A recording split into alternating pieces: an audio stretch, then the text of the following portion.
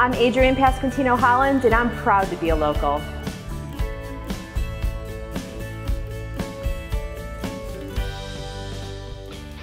I moved to Jeffersonville 20 years ago in 1995. I was living in Buffalo, and my parents were pastors, and they got transferred to a church in Owensboro, Kentucky. So after college, my brother and I decided to follow, and being, adults, we wanted to be an arm's length away, so we ended up in Jeffersonville and stayed.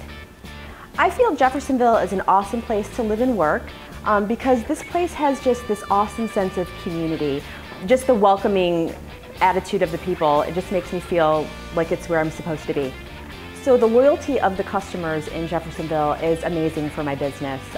When I first started 15 years ago, I was doing first birthday cakes, and now for some of those people I'm actually doing the graduation party cakes. So, and that will just go on to, engagement cakes and marriage and then babies and first birthdays. And so I just really feel that, once the customer, gets on board with me, they stay. And that's an awesome thing for a community.